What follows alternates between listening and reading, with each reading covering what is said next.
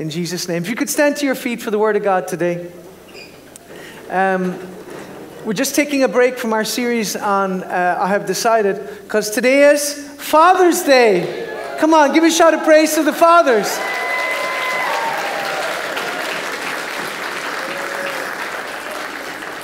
And I'm just going to read a passage here from the Living Bible. You're free to read along with us as well if you want on the screen.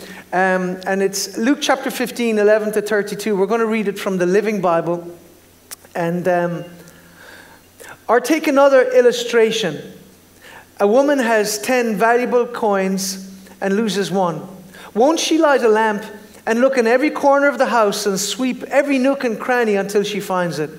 And then won't she call in her friends and neighbors to rejoice with her? In the same way, there is joy in the presence of the angels of God over one sinner who repents. To further illustrate the point, he told them this story. A man had 2 sons. When the younger told his father, "I want my share of your estate now, instead of waiting until you die," his father agreed to divide his wealth between his sons. A few days later, the younger son packed all his belongings and took a trip to a distant land, and there wasted all his money on parties and prostitutes. About the time his money was gone, a great famine swept through the land, and he began to starve. He persuaded a local farmer to hire him to feed his pigs. The boy became so hungry that even the pods he ate was feeding the swine looked good to him, and no one gave him anything. When he finally came to his senses, he said to himself, "At home, even the hard men have food enough and to spare, and here I am dying of hunger. I will go home to my father and say, 'Father, I've sinned against both heaven and you, and am no longer worthy to be called your son. Please take me on as a hired man.'" So he returned home to his father, and while he was still a long distance away, his father saw him coming and was filled with loving pity and ran and embraced and kissed him. His son said to him, "Father, I've sinned against heaven and you, and am not worthy of being called your son." But his father said to the slaves, "Quick, bring the finest robe in the house and put it on him, and a jeweled ring for his finger, and shoes, and kill the calf we have in the fattening pen. We must celebrate with a feast, for this son of mine was dead and has returned to life. He was lost and is found." So the party began. Meanwhile, the older son was in the fields working. When he returned home, he heard dance music coming. Dance music. He heard dance music coming from the house, and he asked one of the servants what was going on. "Your brother is back," he said. He was told, "and your father has killed a calf that was fattening and has prepared a great feast to celebrate his coming home unharmed." The older brother was angry and wouldn't go in. His father came out and begged him, but he replied, "All these years I've worked hard for you, and you never once refused to do a single thing you told me. And in all that time, you never gave me one young goat for a feast with my friends. Yet, when this son of yours came back after spending your money on prostitutes, you celebrate by killing the finest calf we have in the place." "Look, dear son," his father said to him, "you and I are very close, and everything I have is yours. But it is right to celebrate, for he is your brother. And he was dead and has come back to life. He was lost and is found." You may be seated.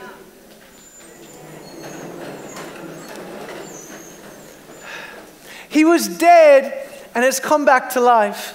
He was lost and is found. And you know what? Every one of us can see ourselves in that story.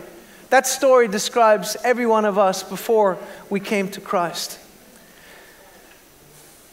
We're celebrating fathers today, and probably no passage in the entire Bible acknowledges the vital role that fathers play in the lives of their children more than the parable of the prodigal son. In a way, it's a story of contrasts: greed and generosity, sin and righteousness, light and darkness, religion and relationship, despair and hope, aspiration and reality, failure and restoration, damnation and redemption. And just as the father in the story, we need to understand that as fathers, we play an essential role, we play an essential part in the lives and destinies of our children. Because so many of the issues we're facing in our society today are ultimately rooted in fatherlessness. Gangs, violence, abortion, abuse, disillusionment, addiction, despair, loneliness, and even suicide may be the fruit.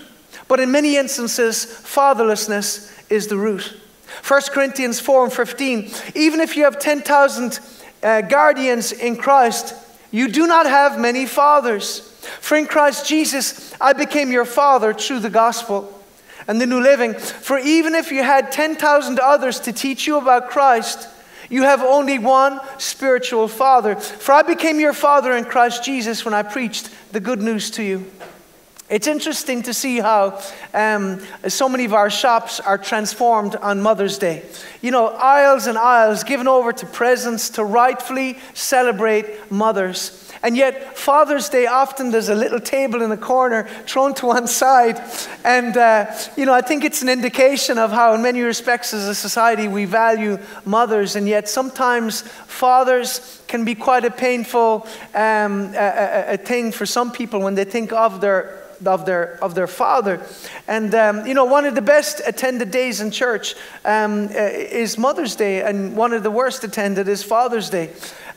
So let's be honest before we start. There are many who have been disappointed or hurt by fathers. I mean, the very term father may bring sadness, pain, or bittersweet memories to you. On Mother's Day, women are rightfully celebrated, and this is entirely appropriate. But Father's Day, sometimes men can come to church and feel like they're being criticized or attacked. But this message isn't about lecturing or disrespecting fathers who are failing in their duties, but simply to encourage every one of us to reach for the high calling of God in Christ. And truly, it is a high calling. And so today, I simply want you to see the heart of your Heavenly Father, who is ultimately all of our example as men. He is our example, and hopefully cause us to reach out to Jesus to help us to become the men that by the grace of God that we can be. And so I want to point out the high standard that we have been given to follow, because ultimately God doesn't describe himself as a mother, even though in some ways there's probably nothing quite like a mother's love. Amen. And I think it's important to understand that, and certainly there are aspects to God's love that are motherly, and yet God describes himself as a father. The disciples came to Jesus and they said, teach us to pray the way John the Baptist taught his disciples. And it's interesting how Jesus responds in verse 2. Now it came to pass as he was praying in a certain place that he ceased. The disciples said to him, teach us to pray as John taught his disciples. So he said to them, when you pray, say, Our Father in heaven. And so, as fathers, we need to understand that we are an earthly reflection of a heavenly reality. And that's a very sobering thing to consider. And so, anyway, as fathers, we need to remember, we represent him. And so, again, it's a high standard for us to reach for. And let me say this, it's hard for kids to believe in a loving Heavenly Father who will always be there for them when they have an earthly father who abandons them. Amen. And so, again, Deuteronomy 21 and verse 17 addresses the fact that the younger son was entitled to a third of his father's estate, but it would have been at the death of his father. But, I think it's sad that it was the son. Praise the Lord. It was the son who initiated this process, disrespecting his father and ultimately disregarding the life of his father and the authority of his father, in essence saying to his father, I wish you were dead, as I want what I would get when you die. And by the way, I'm not willing to wait until then. And so the son goes off into the world and parties it up until invariably this house of cards comes crashing down around him, as inevitably it would happen. But again, he went off into the world with his father's money, but without his father's blessing. And he goes off into the world and he builds a new persona, and he buys designer clothes, making fake friends, and wasting in days what his father had accumulated over a lifetime.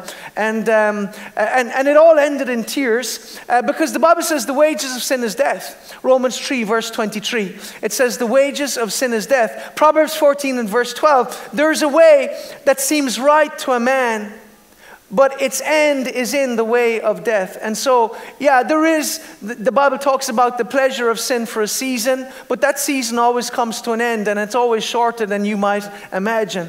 And this is why, again, it's important for us to understand what the Word of God says. Ironically, this young man pursues freedom and ends up in slavery. He followed his carnal desires, and he ended up in, he followed his dreams, and he ended up in a nightmare. And because Jonah 2 verse 8 tells us, those who regard worthless idols forsake their own mercy. And so again, if we pursue idols, we will end up in a place of pain, in a place of sorrow, and a place of failure. But you're forsaking your own mercy, the Bible says, if you regard worthless idols, if that is what you aspire to, what you pursue. And so he lifted himself up in pride, and he was brought low. Proverbs 29:23 warns us, a man's pride will bring him low. But thankfully, the story doesn't end there. Because while he ends up penniless, destitute, friendless, and it's interesting that the friends disappeared at the same time as the money. And again, I do find there's something slightly comical in the idea that this guy is here and he's tattered Armani clothes in a pig pen covered in poo. And because again, that's where sin always just brings you to a place of just failure and destruction. He ends up starving. The King James says he joined himself to a person in that land. And the literal translation means he glued himself to him. He was that desperate, and maybe he was somebody he once partied with, and now he ends up as a slave to that person. And so anyway, his designer clothes now are in rags. He's working at feeding pigs. And in this dark, humiliating place, he finally comes to his senses. Because sometimes it's only when we hit rock bottom that we finally find the rock. You see, Jesus Christ is the rock. He is the foundation. Deuteronomy 32:31. For their rock is not like our rock, even our enemies themselves being judges. Psalm 62:2. Truly, he is my rock and my salvation. He is my fortress. I will never be shaken. Psalm 18:46. The Lord liveth, and blessed be my rock, and let the God of my salvation be exalted. Are you building your life on the rock, or like this young man, are you building your life on the sand? Now, unfortunately, he had to learn the hard way, but at least he finally woke up and came to a place of repentance and turned back towards home. But what is astounding in this story is not the son's capacity to sin, because again, if we were to be honest, we can all see something of ourselves in that young man. And so, again, there's nothing astounding about his behavior, because we've all been there. Like the country song, I've got friends in low places. We've all been to low places at times in our lives. All of us have sinned and fallen short of God's glory. But what is actually amazing is the Father's capacity to show grace and forgive. We see a true Father's heart, and this earthly Father reflects the heart of our Heavenly Father, because that last song we sang, I think, so beautifully exemplifies the heart of the Father. Because yes, Christ died on the cross. Greater love has no man than this, than he laid down his life for his friends. But remember, it's so God so loved the world. It was the heart of the Father that moved him to give his Son, and we must never forget that. The cross is eternal proof that you are loved, that you matter, that there's a God who sees you, that there's a God who values you. And so anyway, We see a father's heart because we see a man who wants the best for his child and who makes the difficult decision to allow his son to go and learn some hard lessons. But instead of giving his son a lecture on his return, he gives him grace. Amazingly, he loves and lifts his son. He offers him grace and mercy and kindness when all that he deserves is condemnation. And it was this same breathtaking grace that moved the slave trader John Newton to write the words of the timeless hymn, Amazing Grace. Amazing grace, how sweet the sound that saved a wretch like me. I once was lost, but now was found. I was blind, but now I see. He brought those words straight out of the gospel, really, because your son was dead and is alive again. He was lost and is found. And so, John Newton, I believe, stood in awe of the amazing grace of God towards sinful men. A world that decides to cancel and condemn and never ever forgive clearly doesn't understand grace. But we should. Cancel culture is based on this idea that redemption isn't real, that a leopard can't change its spots, that a person can't change. But the essence of the gospel message is that Jesus Christ gives us the power to change, no matter where we have failed or fallen. Because listen, none of us would want our lowest moments put up on that screen. And yet God, notwithstanding our failure, still loves us and covers us with his grace and tells us he believes in us. And so, anyway, if anybody should understand grace, it is us, because we serve a God who can make all things new. Remember this, you might be in a dark place today, but you are not beyond the reach of grace. Revelation 21:4-6. And God shall wipe away all tears from their eyes, and there shall be no more death, nor sorrow, nor crying. Neither shall there be any more pain, for the former things have passed away. And he that sat upon the throne said, Behold, I make all things new. Hallelujah. And he said to me, Write, for these words are true and faithful. And he said, It is done. I'm the Alpha and the Omega, the beginning and the end. I will give unto him that is athirst of the fountain of the water of life freely. Behold, I make all things new. Do you know Jeremiah 31:2 says, Thus says the Lord, the people who survived the sword found grace in the wilderness. Israel, when I went to give him rest. The people who survived the sword found grace. And you might feel like you're like that in your life, that destruction and devastation has come into your life. Maybe you've fallen morally. Maybe you've messed your life up in a way. And you feel like, everything has been burnt up. Well, the Bible I read says God gives us beauty for ashes. If all you have is ashes, surrender it to him. Surrender the ashes of your life and watch what God does with it. Amen? The people who survived the sword found grace in the wilderness. Have you ever been embraced when you deserved to be rebuked? Included when you should have been excluded? Shown love when you expected to be rejected? There is no feeling in the world like that. There's no feeling like that. The grace of God. You see, the Father saw his Son while he was still a long distance away because he was scanning the horizon literally every day since his Son left. And contrary to all traditions and cultural norms, as an older man, he ran to his son. And when his son tried to grovel as a slave, he embraced him as a son. I want to say that again. When his son tried to grovel as a slave, he embraced him as a son. And this is the beauty of the gospel. You see, the Father replaced his filthy rags with a beautiful robe. He put a ring of authority on his finger and sandals on his bare feet. And again, throwing a celebration feast for his long-lost son. This is a picture of the Father heart of God, because he doesn't see where you have been. He sees where you're going. He doesn't see you for what you are. He sees you for what he's called you to be. Amen. This is the Father heart of God. Yes, at times we're, flat in our face and we've made a mess of things. God lovingly lifts us, cleanses us with his blood, and says, come on, child, let's move forward from this in Jesus' name. This is the grace of God. This is the heart of God in Jesus' name. He rejoices over you no matter where you have been or what you have done. And again, you may have been in the pig pen of sin. Haven't we all? Haven't we all?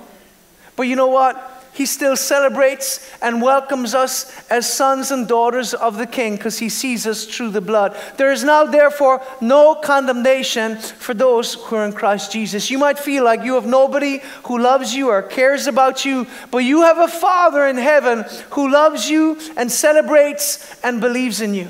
You see, I'm talking today about a father's heart. And please understand, this applies to you whether you're single or married. I believe the greatest need in the world today is for fathers. Even if you're not a biological father, you need to have a father's heart. You know, Billy Graham said this: a good father is one of the most unsung, unpraised, unnoticed, and yet one of the most valuable assets in our society. Certainly as a pastor, it's my desire to, as a father, to raise up, men and women in their calling. And, to see Linda being elected like that, I believe that's part of her calling. We want to see men and women being raised up into positions of authority, whether in politics, media, academia, business, ministry, whatever. We want to see you raised up and connecting with the call of God in your lives. You could say that fathers are the unsung heroes of our day, serving, protecting, and providing for your family. I want all of the fathers today to stand up for a moment. We want to honor you. If you're a father, just please stand to your feet. Come on.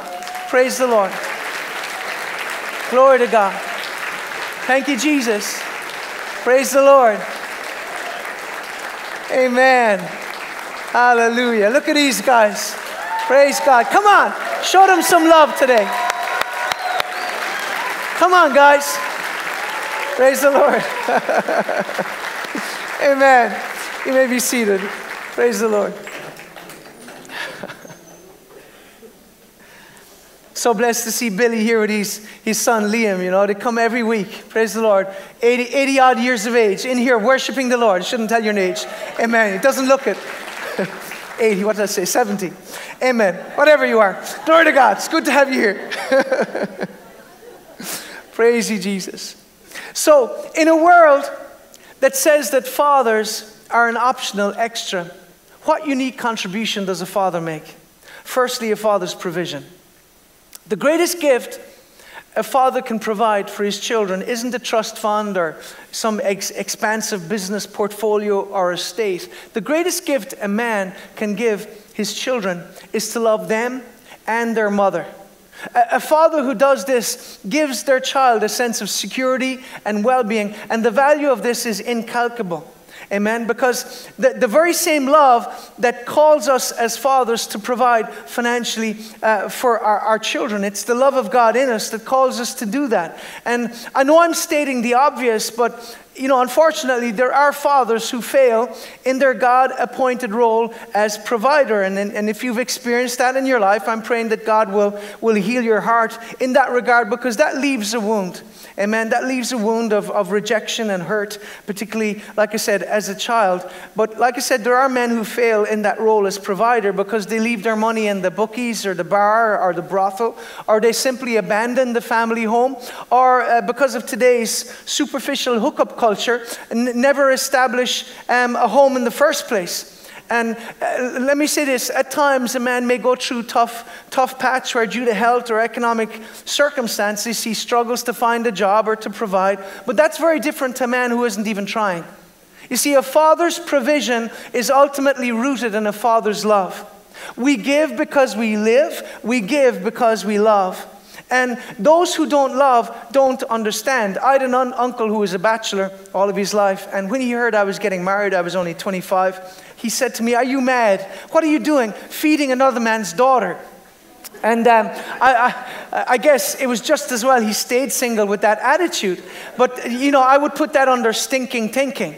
Because the most natural thing for you as a man when you fall in love is to spend your money on your wife, and when you're single, you buy her flowers, you do things like that. And again, ladies, don't marry him if he's cheap, because if he's cheap, let me say this, if he's looking to have the bill when you're single, wait till you get married, baby. It's going to get worse. Okay, so as a man, I believe it's a godly thing to want to bless your wife and to provide for her. But anyway, those who don't love don't understand. how this world so desperately needs men who have a father's heart. You see, a father is irreplaceable, as are mothers, because there's a supernatural love that a man has for his wife and his child. And ladies, if he loves you, he will marry you.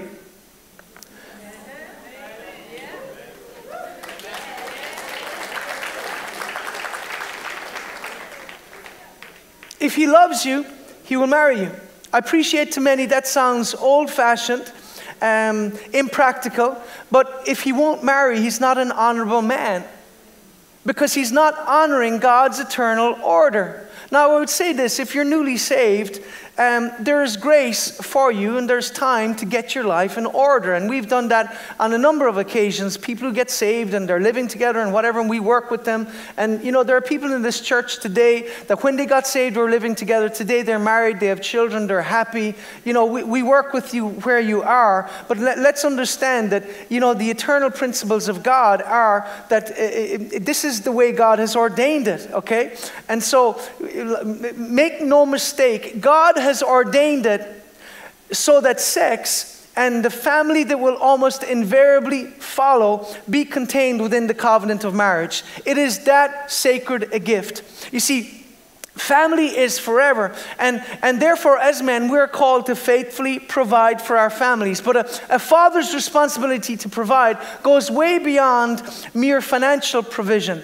He provides a name for his wife and his child.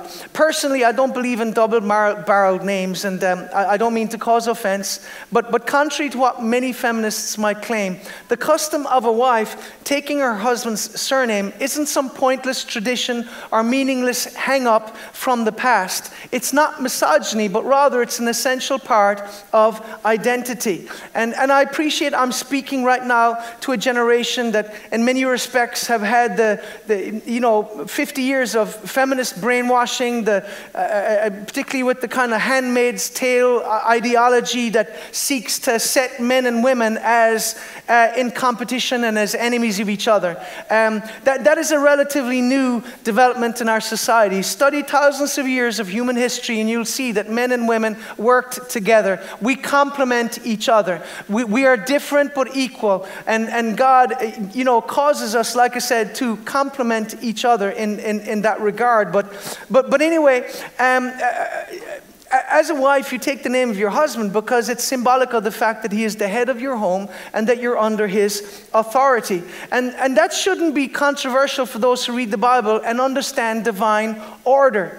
God gave the blueprint for marriage in Genesis chapter 2:15. This reason a man will leave his father and mother, be joined to his wife, the two shall become one flesh. And so we see here the principle that a man leaves his father and mother, and not a mother and mother, father and father, father and mother, and are joined. That is the ceremony of matrimony. That's covenant. And the two become one flesh. That is sex. And so sex comes after marriage, not before. But our society, because the sexual revolution has turned everything on its head, and this is why we're seeing society unraveling at the seams, because we have rejected the order of God, the principles of God, and then we act surprised when we see the devastation, the collateral damage all around us in our society, and broken homes and kids that are confused. That's good preaching, Pastor John. That's it. But what was the first thing that happened after God revealed his eternal order? A man will leave his father and mother, be joined to his wife, the two shall become one flesh. Genesis 3 verse 1. Hath God said. That was the first thing that happened. You see, the whole concept of pride and the ugly flag that they keep making uglier are ultimately rooted in the question. It is an ugly flag. I don't care what you think. Feel free. Be offended. But that flag and all that it symbolizes is rooted in one question. Hath God said? Hath God said? Hath God said male and female? Or rather, could there be 254 other genders? Hath God said? Marriage? Hath God said? You can just live together. You got to take your car for a test drive before you buy it. It's this stinking thinking. And so, again, I think we need to understand that God is a God of order. And so much of this toxic feminist ideology that represents masculinity as toxic is rooted in this question, hath God said, i.e. we know better.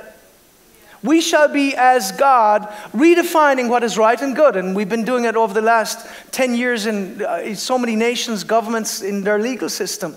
Redefining what is right and good. According to this ideology, men are unnecessary and masculinity is dangerous and toxic. But let me say this, the very existence of the Western world as we know it has been predicated upon strong men who are willing to fight for their families, and history confirms this. This is why they don't want you to study history anymore. Let me say, the very fact, the only reason that stood between starvation and slavery for women and children were men, and in particular fathers, who were willing to lay down their lives for their families.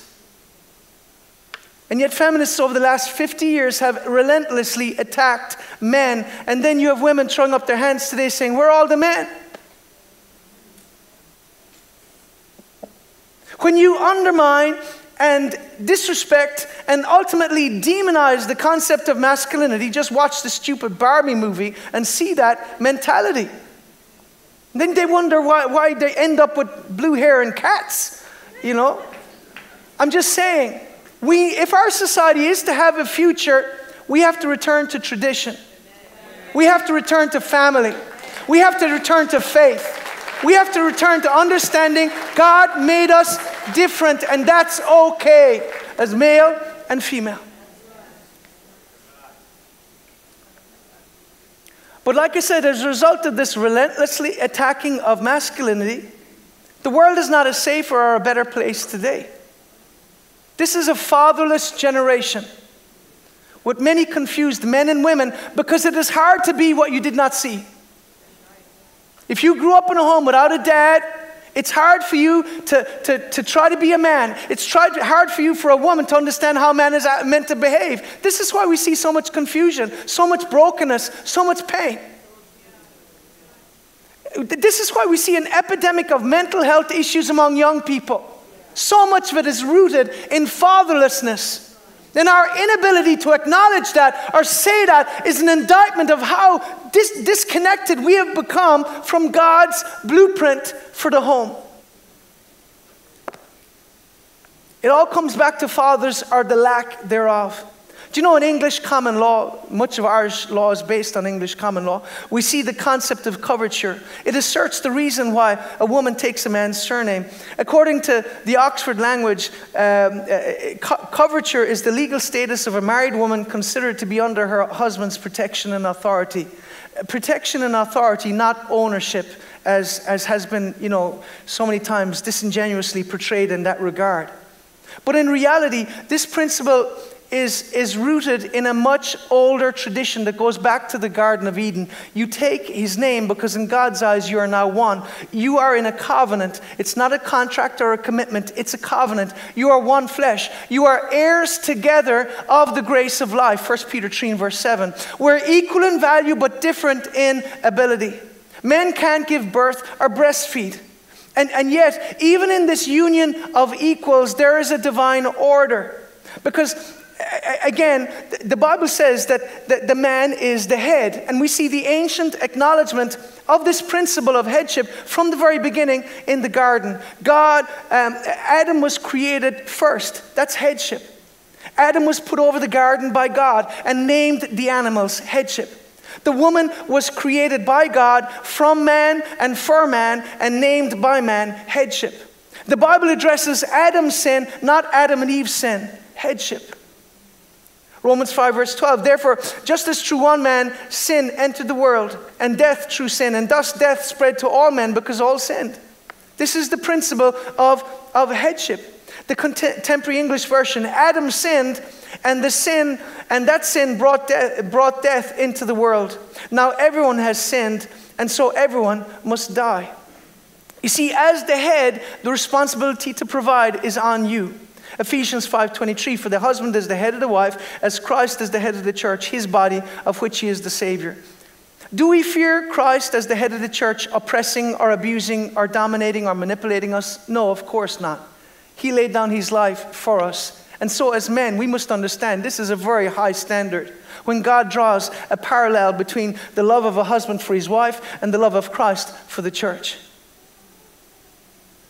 And let me say this, as men, this is something, and particularly as fathers, one of the things I absolutely know we will give an account for in eternity is our behavior as fathers. How did we behave? How do we love our wife? How do we love our children?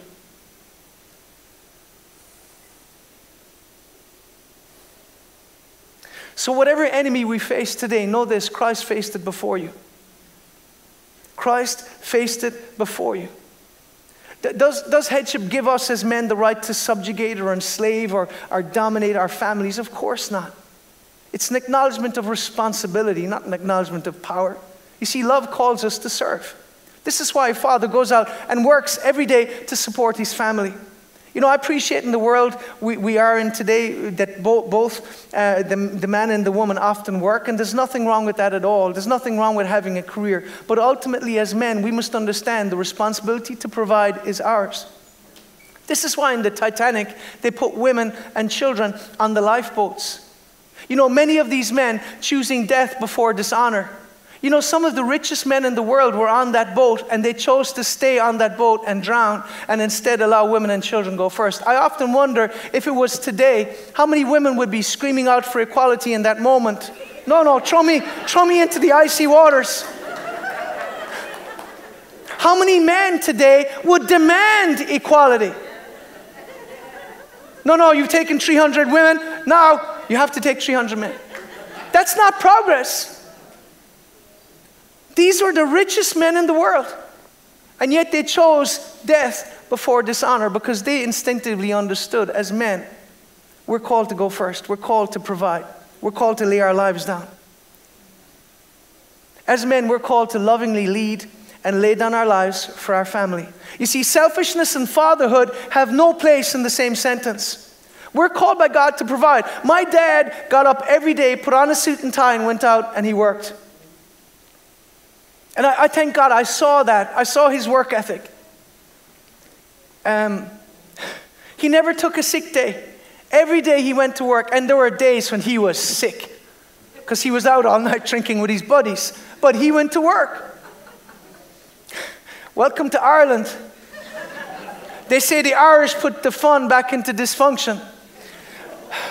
But he worked, and he put me and my 7 brothers and sisters through college, and he fed and he clothed us. You see, a father provides. He did his best. He did his best with what he knew. And you see, a father provides. God first made the garden, then he put the man in there to work that garden. So firstly, a father's provision. Secondly, a father's protection. Hebrews chapter 11, verse 23.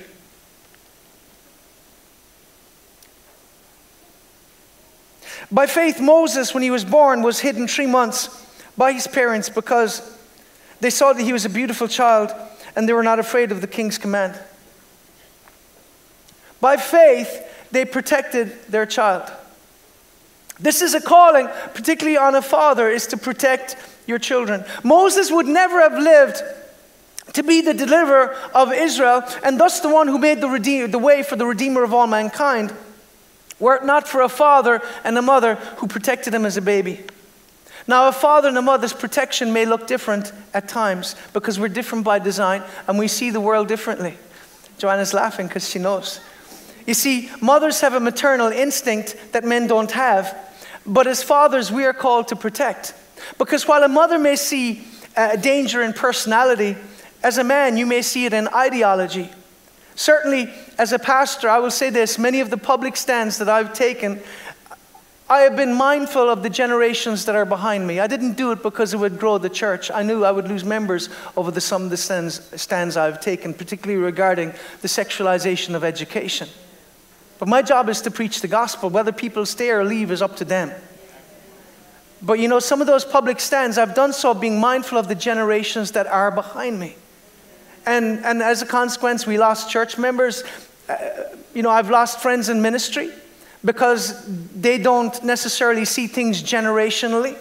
And they bought into this stupid church growth movement, which means you'll never say anything offensive. You'll never take a position that will make you look bad or make people feel uncomfortable. I don't believe that's our job. But anyway, I have no regrets, because we must protect our children from those who want to indoctrinate, confuse, and radicalize them. And be under no illusions. Come on.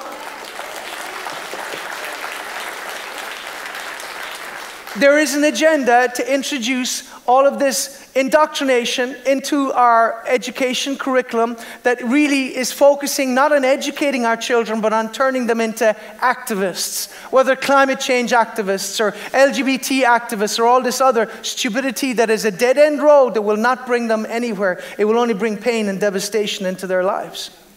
You see, a father's strength is given for a reason.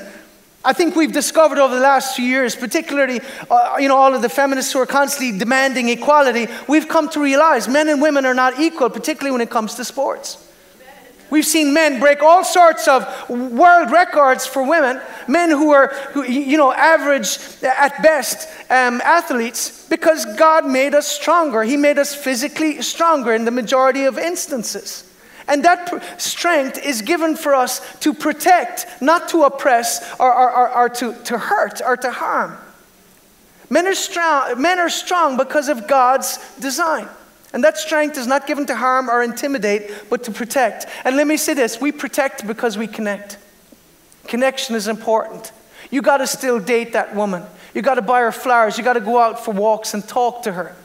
It's important because we protect, because we connect. Don't be sitting like a vegetable in front of a TV for days at a time, okay? Connection is important. That's why it's important to hold the child. Oh no, that's the woman's child. My dad was old school. He had 8 kids. My mom had 8 kids. He was obviously involved, but he was old school. He would drive her up to Cork, the Bon Secours Hospital. He'd drop her and say, "Give me a call in a few days when you're ready to come home." That was it. That was it was a one-woman show, but there were the old days. And anyway, I think that's kind of sad. But this is why it's important as a dad, you hold the child. That you hug the child, you talk to them, you play with them, you spend time with them, you read bedtime stories to them. Because mom has been carrying that baby for 9 months, so she has a head start with regard to connection. Okay? To her, much of this is instinctive, whereas men, for us, this has to be deliberate. We have to make the effort. We have to try. As a man, it's important you bond with your child. Joanna used to breastfeed, and I used to burp them. That was our deal. Okay? So she'd breastfeed, and I'd be like, just a little burp. And if they were crying during the night, I'd get the child, and I'd walk the floor, and I'd pray in tongues. And I remember just the little baby be just looking up at you, and you'd be praying in the Spirit, because and there was a connection in that moment with those children. And so connection is important. I think much of the emotional incontinence that our generation are showing, particularly young people, is a reflection of the fact that they haven't had that connection with their dad, particularly growing up. I think, you're seeing a lot of these kids acting crazy in the colleges. These are kids that have never been disciplined as children. In many instances, they were given gifts rather than time. And it's showing up when they're in their adult years. And so, Psalm 127:3, "Behold, children are a heritage from the Lord. The fruit of the womb is a reward." Our children are our heritage. We have to fight for them. Don't let the devil steal our sons and our daughters, amen? It means we have to be discerning about who and what they're exposed to. You're not wise if you allow your kids, uncontrolled access to media, and you don't filter their friends. You need to filter their friends. Proverbs 13:20, it says, "Walk with the wise and become wise, for a companion of fools suffers harm." There's no doubt there's a lot of programming and indoctrination happening online and even in our schools. So be aware and don't substitute gifts for time. There's one father last week told me about how he inquired into his local school with regards to what the children were going to be taught in relation to sex education. And this was a little child. He was shocked. He was shocked what they were going to be teaching him. So again, protection is important. Thirdly, a father's affirmation. So he who received the 5 talents came and brought the 5 talents, saying, Lord, you delivered to me 5 talents. Look, I've gained 5 talents more. His Lord said to him, well done, good and faithful servant. You're faithful over a few things. I'll make you rule over many things. Enter into the joy of your Lord. He who received 2 talents came, saying, Lord, you gave me 2 talents. Look, I've gained 2 talents besides them. His Lord said, well done, good and faithful servant. You've been faithful over a few things. I'll make you rule over many things. Enter into the joy of your Lord. Then he who received the 1 talent came and said, Lord, I knew you to be a hard man, reaping where you have not sown and gathering where you have not scattered seed. And I was afraid and went and hid your talent in the ground. Look, here you have what is yours. But the Lord answered and said to him, you wicked and lazy servant, you knew that I reap where I have not sown and gather where I have not scattered seed. So you ought to have deposited my money with the bankers, and at my coming I would receive back my own with interest. So take the talent from him and give it to him who has 10 talents. To everyone who has, more will be given, and he will have an abundance. But from him who does not have, even what he has will be taken away. And cast the unprofitable servant into outer darkness. There will be weeping and gnashing of teeth. Do you know that eternity ends with, well done, good and faithful servant, or go away? That's why labels don't scare me. Because I want to live my life with one eye on the judgment seat of Christ. Because I understand this. It ends with acceptance or rejection. Affirmation or condemnation. Blessing or cursing. Heaven or hell. You see, those who are welcomed into the blessed eternal kingdom of God are affirmed by the Father. Well done, good and faithful servant. And ultimately, that's all any of us want to hear is well done.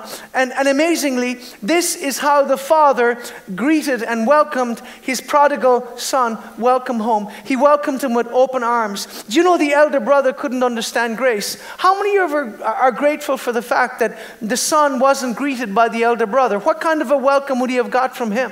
What kind of a response would he have been given? I'm sure it would have been very, very differently. Amen? And so this is the reality. The elder brother couldn't understand grace because he was operating under a works mentality. For him, it was about religion, not relationship. Law, not love.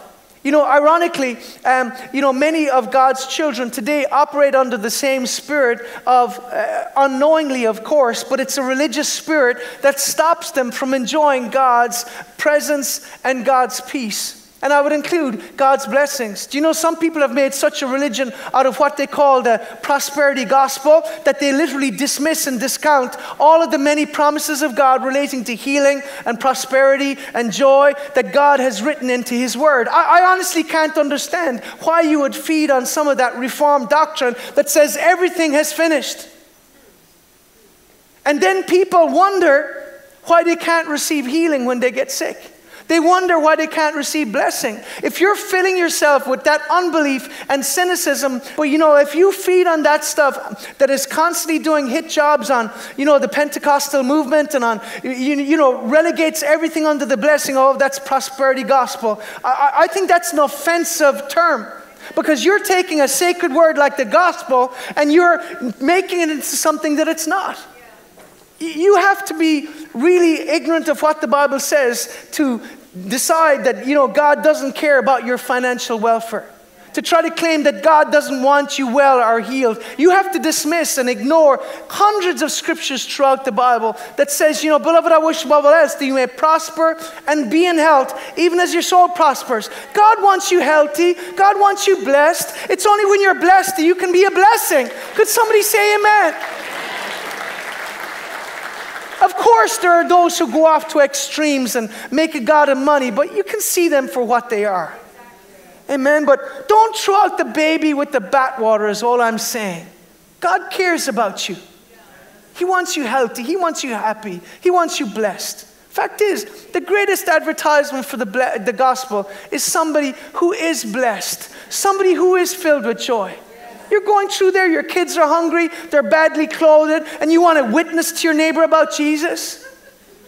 I respect what Alex said, you don't want people to hear how broke you are throwing in your, €1 coin. I'm saying, and praise God, you may be there in that place today, but don't stay there. God doesn't want you to stay there. He wants you to move forward. He wants you to take ground. He wants you to get healed. He wants you to get a job. He wants you to be blessed. He wants you to own your own home. Could somebody say amen? Thank you, Lord. I'm taking that in Jesus' name. Come on, you don't want to be renting for the rest of your life. See, people have been brainwashed and programmed into, living a life that's so far below what the Father has for them. I'm a father. I want my children blessed. I want them happy. I want them when the time comes, to own their own home. I want them to be well provided for. I'm far from perfect. How much more does your Father in heaven care about your needs? That's the spirit of the elder brother. How many of us as children would cry out to our dad, "Dad, look!" as we tried to jump over the dog with our bike and ended up hopping our head off the ground? Why do we do that? Why do we want our dad to see us?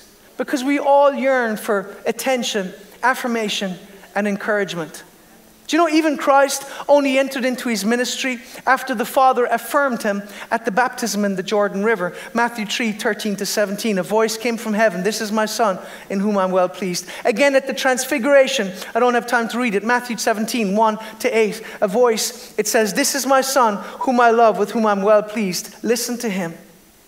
How many men spend their lives trying to gain the affirmation of a father long dead? You see, affirmation and identity are reasons why children seek to know a father who never made time for them, or discover who their father actually was. I remember years ago, Joanna used to watch that program where people would try and find out who their father was. Why do people do that? Well, because there's a yearning to, a father's affirmation. There's something in hearing, "Well done, good and faithful servant." There's something in knowing your father. Psalm 103:13, "The Lord is like a father to his children, tender and compassionate to those who fear him." A godly father can be a great blessing to his children, affirming them in the face of a world that tells them that they're not enough. You see, a father's affirmation is an antidote to the discouragement, lies, and intimidation of the enemy. I love this here in Genesis 35 and verse 18. Rachel was about to die, but with her last breath, she named her baby Ben-Oni, which means son of my sorrow. The boy's father, however, called him Benjamin, which means son of my right hand. Do you know that little boy was about to have a label put upon him, a lifetime label attached to him in the form of a name, which would forever remind him and those around him that his birth was the cause of his mother's death. And this was not deliberate on the part of his mother. She was in pain at that time, but hurting people hurt people. But his father immediately tore that label off him, saying, "You're not the son of my sorrow. You're the son of my right hand." You know what the father did? He chose to bless and not curse. You know, some of you have struggled all of your life because at times you were cursed when you should have been blessed. There were times when you were humiliated when you should have been forgiven and encouraged. And so, again, we must understand this is a tremendous responsibility as fathers. Do you know that as a father, you can speak curse or blessing over your children? You can do that. Thank you so much, Simi. As a father, you can speak curse or you can speak blessing. Because when we say, "You're so lazy, you're so stupid," and sometimes we're just speaking out of frustration or anger. When we say, "You could never do that, you could never accomplish that, you could never go there or have that or do that," we're not affirming, rather we're attacking their character, their hopes, and their ambitions. We're invalidating and denying their dream. You see, some of those dreams may be God-given, even if they seem impossible. Do you know that words are seeds?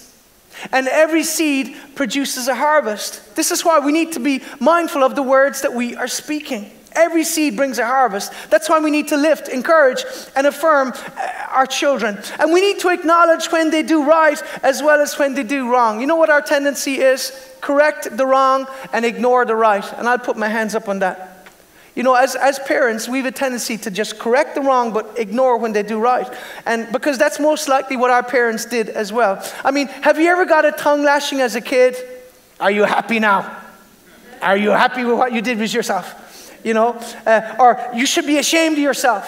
How many times do you hear that as a kid? "You should be ashamed of yourself. You'll never amount to anything."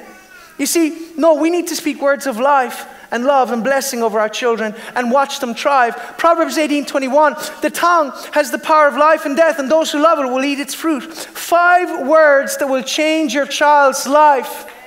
I am proud of you. I am proud of you. I love you. You know, Mike and the Mechanics, any of you remember the 80s, they had a song about in the living years. I wish, it's a song about his father saying, I wish I could have told him in the living years. Say it in the living years. It's too late to admit when we die that we don't see eye to eye. So say it. Say it. I love you. I forgive you. I believe in you. You can do it. Learn to say it in the living years. Believe in them, affirm them, even if nobody else does. Will they fail at times? Of course they will. But believe in them and affirm them anyway. I'm reminded of the saying, love me when I least deserve it. That's when I need it most. You know, I like this quote by Jim Valvano. He was an American basketball player, coach, and broadcaster. And he said this, my father gave me the greatest gift anyone could give another person. He believed in me. You know, as mothers, as fathers, let's make sure we believe in our children. Just give me 3 or 4 minutes and I'm finished. We've looked at a father's provision, the father's protection, the father's affirmation. Fourthly, a father's wisdom. Fathers, children need your wisdom. When they do and say stupid things, and they will, remember you have the benefit of years. They're idealistic and often, naive with regards to the ways of the world, but we have the benefit of experience. And you can't put a new head on old shoulders, as the saying goes. And so don't quench their dreams. Simply share some of the wisdom that you have. Tim Russert said this, the older I get, the smarter my father seems to get. He was a U.S. journalist, and I think that the older you get, and I don't know any of you that are getting older, you look back and say, well, that makes sense why my father said this. That makes sense why my father did that, you know. Joshua 24:14, know therefore, fear the Lord and serve him in sincerity and truth, and put away the gods which your father served on the other side of the flood and in Egypt, and serve ye the Lord. And if it seems evil to you to serve the Lord, choose ye this day whom you will serve, whether the gods which your father served on the other side of the flood, the gods of the Amorites in whose land you dwell. But as for me and my house, we shall serve the Lord. Joshua had the wisdom to understand that success without a successor is failure. He was determined to bring his family with him on this journey of faith. Paul and Silas said the same thing to the jailer in Acts 16. Believe in the Lord Jesus and you will be saved and your household. You see, wisdom causes us to bring our family with us. Is your life an example of, as a father, is your life an example of what to do or what not to do?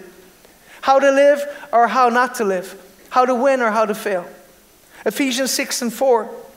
Fathers, do not provoke your children to anger, but bring them up in the discipline and instruction of the Lord. We have a sacred responsibility to instruct our children in the ways of God. You know, over the last number of months, we have a little dog, and I love opening the window, and he puts his paws and puts his head out, you know, he loves it. He loves the fresh air. And I don't know how many times Julie'd say, Dad, close the window. The dog might fall out. And I'm saying, he's not stupid, Julie. Come on, give me a break. And, you know, when we drive through the town, he loves coming with us in the car because if you open the window, he'll bark at all the dogs. Sometimes people are walking in there like, because there's this dog barking at them. They don't know where he's come from. But he loves it. It's his, you know, he's a little dog. He doesn't get, it's his little, you know, boost for the day. He loves it. But the last day we were driving along and I had the window open again. He's got his paws and he sees a dog. Next to him, whoa, leaps, jumped out of the car. We're doing about 50 k's an hour. I was like, I remember Julie just looked at me. I got out and picked up the dog. There was a guy walking the dog looking at me with a really judgmental stare. I put him, thanks be to God, he wasn't hurt, you know. No, he had a little scratch. You see? No, he had a little scratch under the bottom of his jaw. I mean, he didn't break a leg or his tail or whatever. He was fine. Oh, you see, women and men see things differently. She's like, oh, my poor little dog. I mean, we were driving up and I said, Julie, you do not say a word to your mother. This did not happen. But it's sad when your 12-year-old has more sense than you. Okay? So anyway, lastly, I want to talk about a father's motivation. 2 minutes and I'm finished. We've talked about a father's provision, a father's protection. Again, a father's affirmation, a father's wisdom. Lastly, a father's motivation. Do you know, as a father, you can play a part in preparing your child and motivating them for greatness. As a parent, you have a supernatural ability to speak to the soul of your child, to motivate or deflate, to lift up or tear down, to bless or to curse. You see, as men, we're called to motivate. So from today, fathers, your name is Mr. Motivation. Think about it, because as a father, you're there for your child's first step. You're there to teach them to kick a ball, to ride a bike, to throw a punch, to jump off a table. And yes, I taught all my kids to throw a punch. I think it's important. My dad did it for me, and I'm glad he did. It enabled me to deal with some problems in my life at various stages. But as a woman, you're there to nurture. As a father, you're there to motivate. You're there to teach them to take risks, to have some fun. I used to throw my kids when they were toddlers up in the air. And I remember we had a double ceiling with a window, a Velux window. But I remember I used to throw Naomi up. Her head used to go up into the box of the window. And the kids used to love it. And Joanne used to go, I can't watch. But I never dropped them. I never did. Just put that out there. But I used to make ramps for them on the bike, and you can't keep them wrapped up in cotton wool. And let me just say, look, don't go out today and build a ramp, and then if your kid breaks his arm, blame me. Pastor John told me to do it. You're responsible, okay? But those fun memories will stay in their hearts. It's like the woman who says to her dad, I may have outgrown your lap, but I'll never outgrow your heart. You see, a father motivates because of the example he gives. Give your daughter an example of how to be treated by how she sees how you treat her mother and how you treat your own mother if she's still alive. Amen? Remember, there's no use saying, do as I do. Do as I say, not as I do, because they will do as you do. It's sobering to consider the example we may give may undermine our profession of faith, because what you're saying may be drowned out by what you're doing. Your kids will love and obey the Word of God if you live and obey the Word of God. The American evangelist D.L. Moody, as the worship group come forward, said this: a man ought to live so that everyone knows he's a Christian, and most of all, his family ought to know. So motivate them to pray, to worship, to serve the Lord by the example you provide in your home. And let it be real. Don't be a hypocrite. Amen. We need to live this in Jesus' name. Amen. Let your light so shine before men that they may see your good works and glorify your Father which is in heaven. Amen. And so we can give our kids an example of how to live their lives. We can serve Him with passion. We can serve Him with truth. If you could stand to your feet today in Jesus' name. Could you show your appreciation for all of the fathers here one more time in Jesus' name? Praise God. Thank you, Lord. Father, I just want to pray a blessing on every man in this place, Lord. I pray that you will help us to be the men you've called us to be in Jesus' name.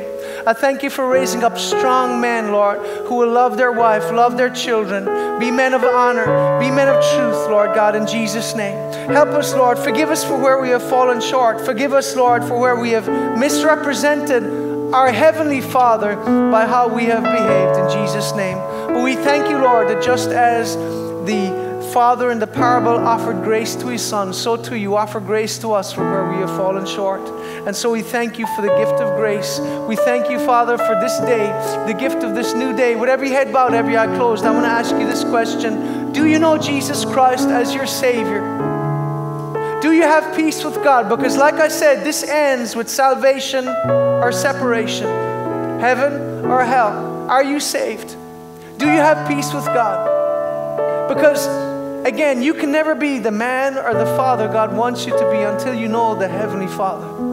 And you might say, well, how can I do that? Well, the Bible says whoever calls on the name of the Lord shall be saved. Jesus hung and bled and died on that cross so that we could be saved, so that we could be forgiven, so that we could be free. If you've never asked Jesus into your life, but today you would like to accept Christ as your Savior, you can respond. You can say yes to Jesus Christ. So if you've never receive Jesus as your Savior. And if you don't have that assurance that if this was your final day on planet Earth that you would go to heaven, you can respond and say yes. So put your hand up today if you'd like to accept Jesus as your Savior. Amen. God bless you. I see that hand. Is there anybody else here today? You're ready to surrender your life to Jesus. Don't miss your moment. If you're not right with the